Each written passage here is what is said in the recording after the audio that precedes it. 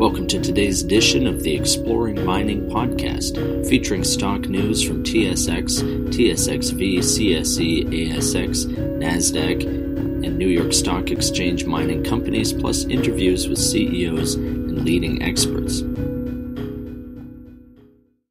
Hey everyone, Sam Mowers here, back with another episode of the Exploring Mining podcast. For news today, we'll look at the latest from Denison Mines Corp., Great Panther Mining Limited, African Gold Group, Zonte Metals Inc., and Alianza Minerals Limited. So Denison Mines Corp., which is traded on the New York Stock Exchange American under the ticker symbol DNN, has successfully installed 2 commercial-scale wells within the Phoenix deposit as part of the ongoing in-situ recovery field test program at the company's 90% owned Wheeler River uranium project in northern Saskatchewan, Canada. David Bronkhorst, the company's VP of Operations, commented, quote, "We are very pleased to have completed the successful installation of the first 2 commercial-scale wells at Phoenix. As part of the company's risk-managed approach to the 2019 ISR field test program, we continue to build on operational successes and advance towards the completion of all of our program objectives, including the testing of the MaxPerf drilling tool, which has already proven to be effective when deployed in a CSW. With the varied geology interpreted at Phoenix, the ability to use MaxPerf to mechanically engineer increased access to the existing permeability of the ore formation bodes well for potentially normalizing the geological variations in a production environment." End quote. Great Panther Mining Limited, which is traded on the New York Stock Exchange American under the ticker symbol GPL, has enhanced its management team with the appointment of Neil Hepworth as Chief Operating Officer. According to the press release, Hepworth is a mining engineer with over 30 years of experience in underground mining operations and technical and operational experience in open pit mines. He has strong technical knowledge of geology and geotechnics and operational experience throughout Latin America, Africa, and Europe, with extensive experience in Brazil and Mexico. African Gold Group Inc., which is traded on the TSXV under the ticker symbol AGG, has contracted Malguin Mineral Services Africa, or MMSA, a world-renowned metallurgical test facility, to conduct metallurgical testing of the company's Kobata project. MMSA was specifically contracted by Senate, the EPCM company managing the definitive feasibility study for African Gold Group.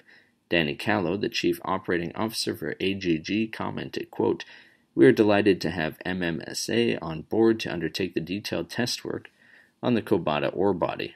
We will undertake detailed test work on representative composite samples taken from across the concession and test the most optimal process for the design of the future Kobata metallurgical plant." End quote.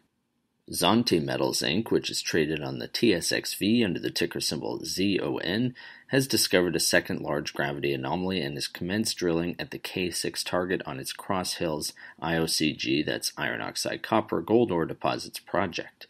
The press release indicates that, quote, "The K7 gravity anomaly, which sits adjacent to the strong magnetic high, is located approximately 130 meters below surface and appears to be a cohesive target extending vertically. Additional work will be required in this area to help better define the full extent of the target. Outcrop exposure is limited in the target area, however. IOCG characteristics of the rock units, including potassic, calcic, and sodic alteration, are observed in an altered porphyritic unit." End quote. And Alianza Minerals Limited, which is traded on the TSXV under the ticker symbol ANZ, has reported the results of 2019 fieldwork at the Horse Thief Gold property located 26 kilometers or 16 miles east of Pioche, Nevada.